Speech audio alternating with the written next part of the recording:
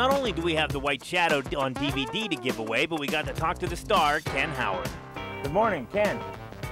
Good morning. Hey, you know, it's kind of weird because I feel like I know you because you read me The General's Daughter on my drive from Houston to Portland. Have you ever, and before we get into The White Shadow, I have to ask because you don't read these books beforehand. Have you ever gotten, or do you? I mean, do you ever get into a situation where you're reading and then when you get to the end of the book, just like the rest of us, we're like, hey, that's not that great of an ending, but you don't have to name any names or anything. You know, there are, I can't imagine winging it. I always read it ahead of time and get a sense of it. I don't mark it all up with all kinds of things. I mean, I can keep it in my head, but I know some guys have just gone in and winged it. It seems amazing to me to do that, you know, because also what can happen is you're reading and you get to page 143 and you realize the guy was supposed to have a Southern accent. You know, you haven't read it before. Oops. Oh, he's from Georgia, you know, so they're fun to do. It's some of my favorite work, really. You go in you know, in a sound studio for a day and you tell a story. Now, I was not familiar with The White Shadow whatsoever, and I started watching the DVDs, and I was amazed at some of the topics you guys were covering back in, was it 79 for the first year? 78 through 81, yeah. Yeah, I mean, it was racism, you had alcoholism, teen pregnancy, you had all kind of stuff. Did the networks ever, I mean, I can't even imagine that they would allow stuff like that. Well, it was a battle, and Bruce Paltrow was really good at fighting for the stuff we wanted, being diplomatic with them, and CBS actually, believe it or not, early on said to us, we really want you to stay away from issues concerning sex, crime, drugs. We said there's a whole show. I mean, that's what surrounds these kids, and slowly but surely with the basketball and adding in humor, we were able to touch on a lot of stuff. And, did they ever like put the hammer down on any one particular subject that didn't make it? I don't remember. Not really. There might have been little issues. I'll tell you one of the things that just made us laugh.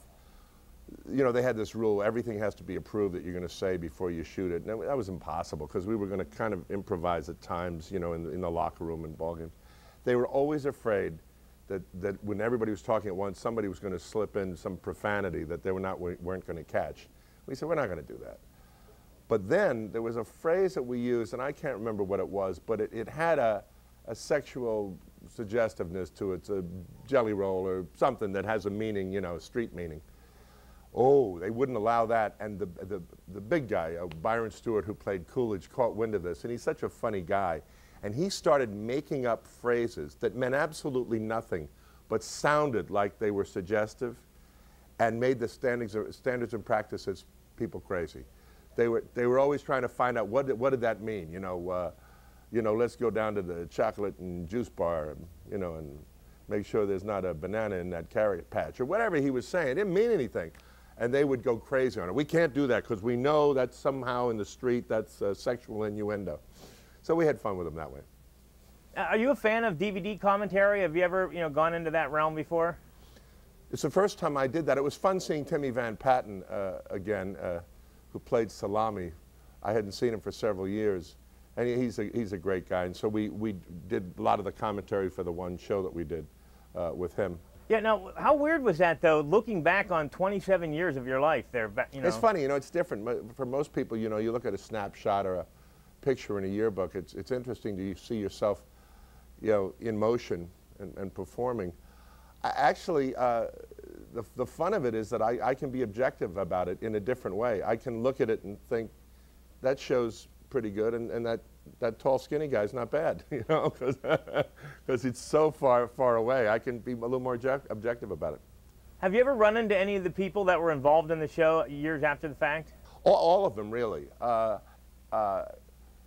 Here and there, because Thomas Carter's a director, and so is Kevin Hooks. Kevin Hooks, yeah, he's like one of my favorites. He does like Alias, and he did Lost. Right, and so I would see them off and on, and we had a party at one point, and Bruce and I, well, he unfortunately died a couple of years ago, but we stayed in touch a lot, and he was a good friend and really key to that whole project, because I brought him the idea and was really put it in his hands, and I think he did as well as you possibly could with what we were trying to do.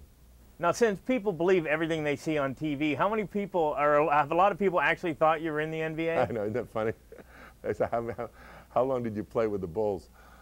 Part of it, I think, is we got footage that most people couldn't get. I was friends with a fellow named John Kovler, who was one of the owners of the Bulls.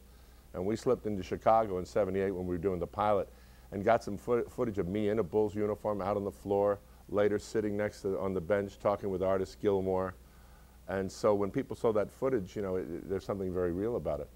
But on that same realm, though, how many coaching jobs were offered you after the series was over? I loved coaching kids. I did it a lot after the show. I liked about that age, you know, 12 years old, you know, 5th, 6th, 7th, 8th graders. That was a lot of fun. But no. Teaching, yes. I've gone back and I'll probably go back and teach some more on the college level. And I have to bring up the fact that we've seen you in the movies recently. You did a great job in Inner Shoes. You played the dad to the two ladies. It's a good movie, isn't it? Yeah, it was. I was really surprised because I thought it was just going to be like a major chick flick, and then you know, just pass it off. But it ended up just being a tremendous movie. Yeah, it's really a good film, and they were all really fun to work with. I love Cameron Diaz; she's a delight, and Toni Collette. And I've known Shirley MacLaine for a long time, but never acted with her, and it was really a lot of fun. And the other film I'm in is Dreamer, and I think that's a really good film too. That's a great family film. I mean, all ages. Exactly. Yeah. And I also look forward to seeing the White Shadow season 2. Thanks.